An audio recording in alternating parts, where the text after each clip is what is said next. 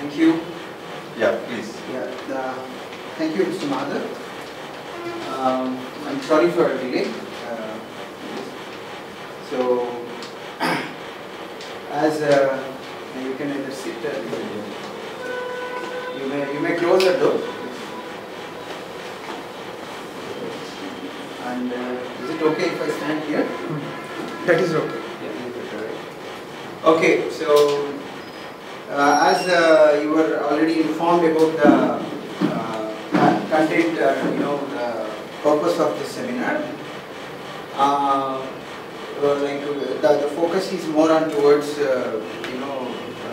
educating the students, BTech final year, third year, and MTech first year, second year students, and explain certain things which are not usually seen at a single place. You might find this information in bits and pieces in the internet, but putting all the things together and giving a big picture is the main agenda of this particular seminar. Okay, so thanks Mr. Madhav for the good words that he's spoken. So yes, I keep my interest working on the defense products, defense industry side since from my BTech days and all. I could get a chance of working on state-of-the-art projects of Indian Navy, Air Force, and Army-related projects while working in DRDO. And even after coming outside the DRDO, from last 4 years, I am into design and development of similar systems from the private industry side. So I am keeping an experience working on both the sides, from the defense government side and the defense private industry side. And there are key findings as far as human resource availability in this country is concerned from my perspective. So I keep sharing this kind of my views with appropriate industry statistics and latest emerging necessities of the defense industry in multiple this kind of seminars. So let's start. So the agenda of this 2-hour session will be focusing on different defense electronics related things. So first we will talk about what is the aim of this event, and this is not a single event. We are going to continue this as a series of events. So this is first in its class, and we will be in this particular presentation. I will be talking a lot of surveys and statistics data, because to create the emphasis on why there is a necessity for especially the undergraduate and postgraduate students at the college level to know that there is something defense electronics industry which is looking for good human resources. There are enough statistics available worldwide and within our country. So I am presenting those surveys and statistics. And certain surveys related to the skills, like what kind of skill sets become very important. Some of them are readily available, some of them is a derived content from what is available in the news articles and all, that I will be presenting.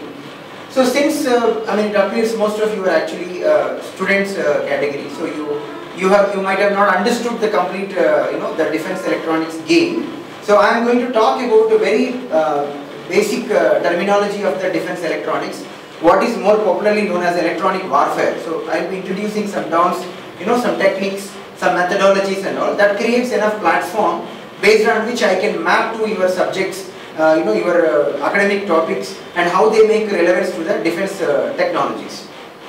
Yeah.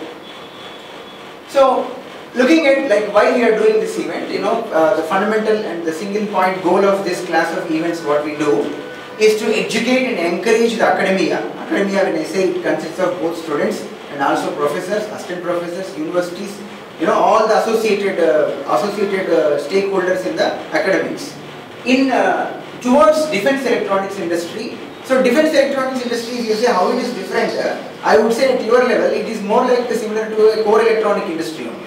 So when you say, okay, at a college level how a defense electronic industry is different than a core electronic industry, let it be a TV company or a DTH company or some cell company and all, definitely at your level, while you are actually at your college level, defense electronics or the core electronics company, they are one and the same.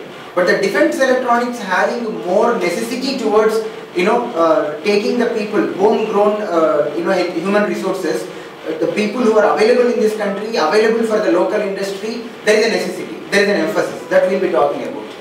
So mainly for our company, okay, we are finding a serious what is it called, limitation in terms of identifying the human resources for our next year projection. So our next year projection clearly says we need to hire at least 20 engineering graduates with electronics background. Maybe some of them could be hardware, some could be in software, some could be in BLS. In fact, this year, like if I count last 6 months, we hired more than 10 engineers in this one. And we have a continuous projects inflow, and we don't have, for our future needs, for our current needs we have, but for our future needs, we need actually more talented, fresh engineering graduates. So that is our first goal behind conducting this kind of series of events.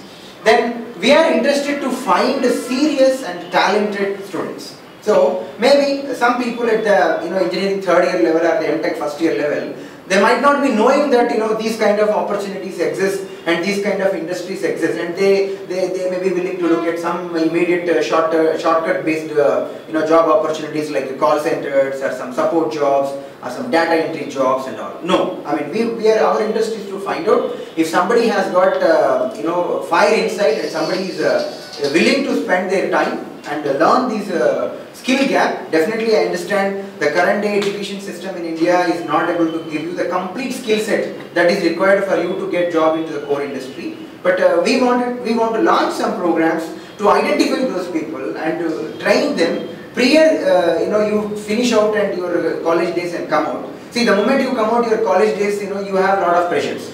Because an engineering student without a job is like always a topic of discussion in your family, in your friends and everything like that.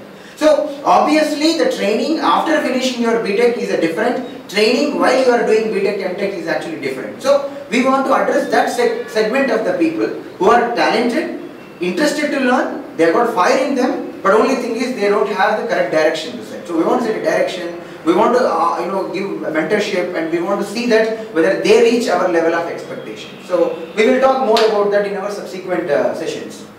So when it comes to this, how do we want to do it? We want to offer something called as a defense internship. So an internship program which is not just for your project period, we want to offer it for more period and all. This we will talk later in our future sessions. And more importantly, we are not intended to limit this particular exercise only for our company. No, we have a lot of sister concerned companies. We work with the big companies where the employee size is more than 1,000, more than 300, more than 500. Because we do R&D and they do production. They are our production partner. They are big companies, and it is not important that everybody need to be extremely good at the subject if you want to pursue a core engineering job. No, not required. Even if you have a moderate skill set, even if you have actually reasonable subject knowledge, if not very extraordinary subject knowledge, still you suit for the industry, but you need some polishing.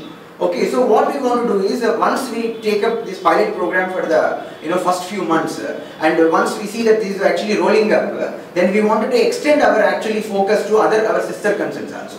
So we will, they have already considerable requests from us, like can you supply 4 engineers, who are into signal processing side, good. Can you supply 5 engineers who know RF design? So this kind of requests we have plenty from our production partners, big giant companies, they are. So we want to extend that in a subsequent phase. Okay.